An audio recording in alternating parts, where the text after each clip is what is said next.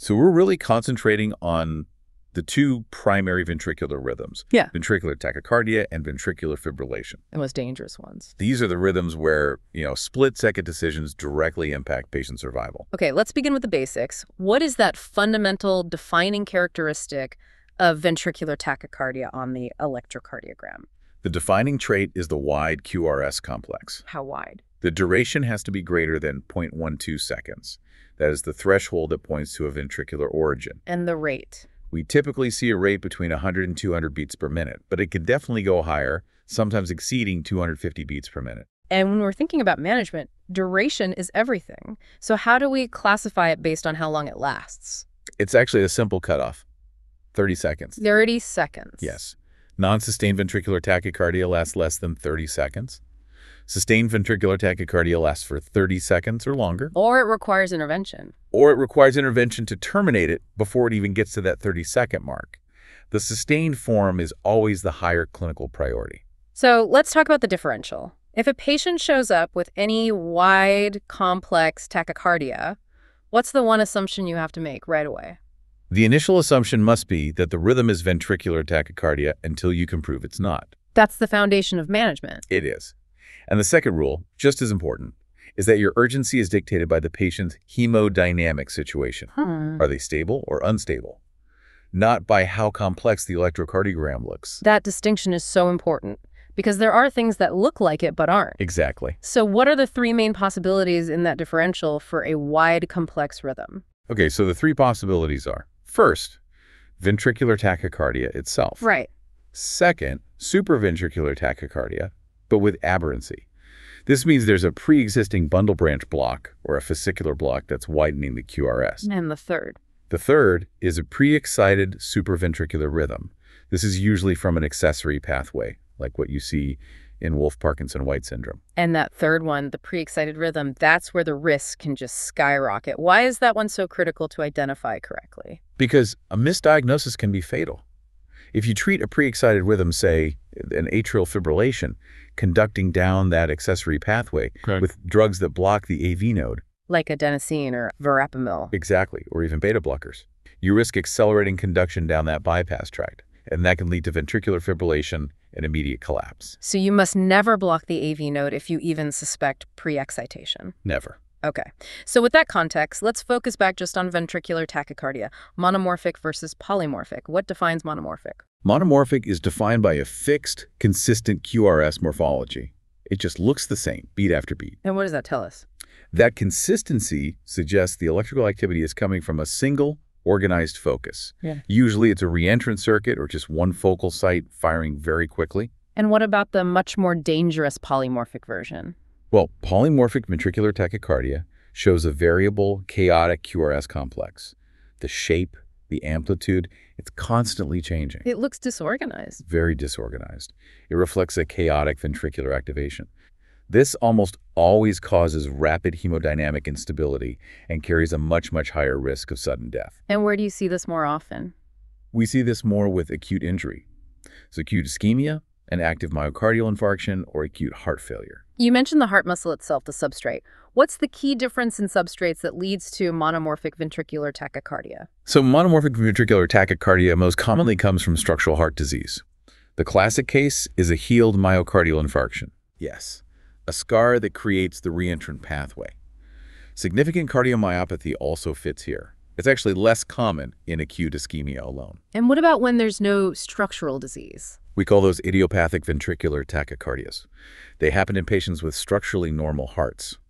The prognosis for these is generally better, and they are less likely to cause instability. Which again reinforces your point. Treat the patient's clinical status first. Exactly.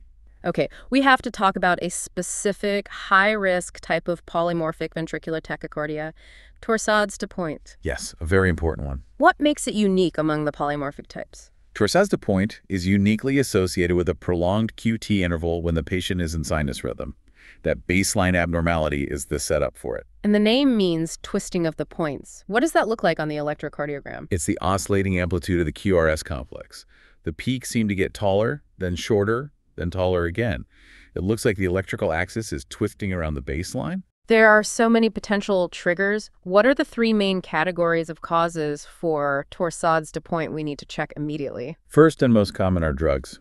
So many drugs. For instance, Tricyclic antidepressants, antipsychotics like haloperidol, certain antiarrhythmics, and even common antibiotics, especially macrolides and fluoroquinolones. okay, so drugs is number one. What's second? Second is electrolyte abnormalities, specifically low potassium, low magnesium, and low calcium.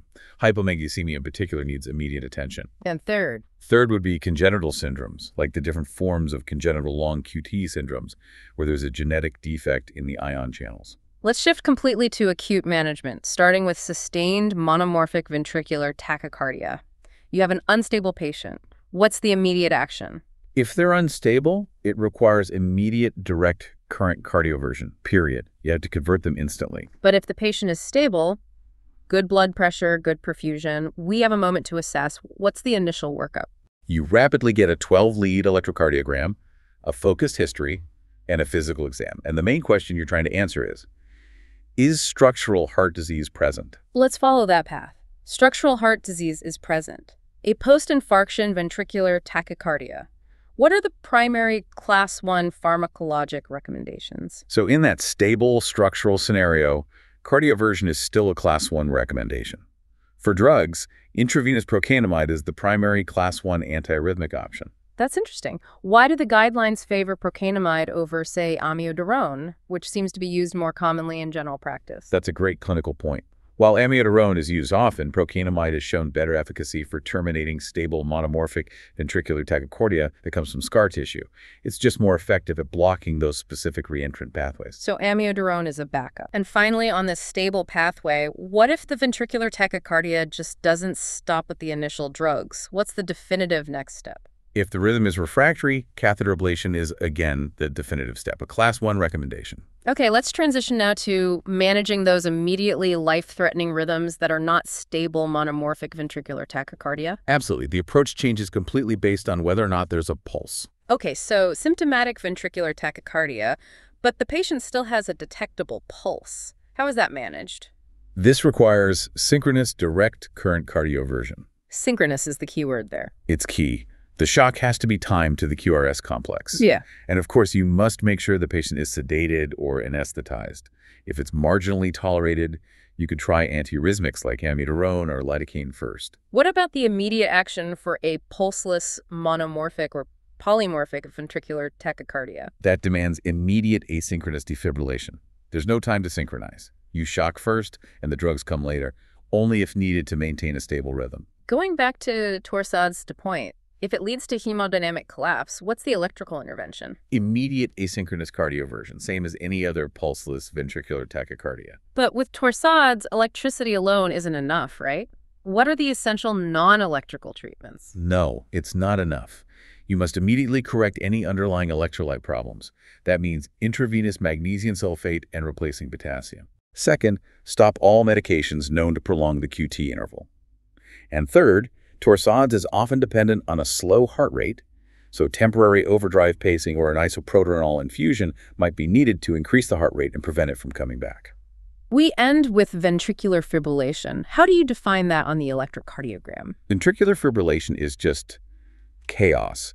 The electrocardiogram shows these disorganized electrical currents with no discernible QRS complex at all. The muscle is just quivering. Generating no output. Zero effective output. Untreated ventricular fibrillation results in death within minutes. And the immediate treatment? Immediate asynchronous electrical defibrillation. It is the only treatment. What about drugs or other procedures?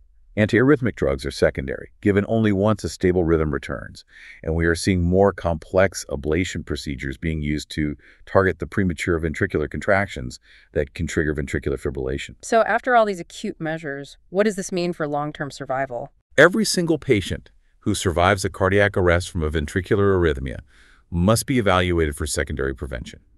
And what does that evaluation determine? It's to determine the need for an implantable cardioverter defibrillator before they leave the hospital.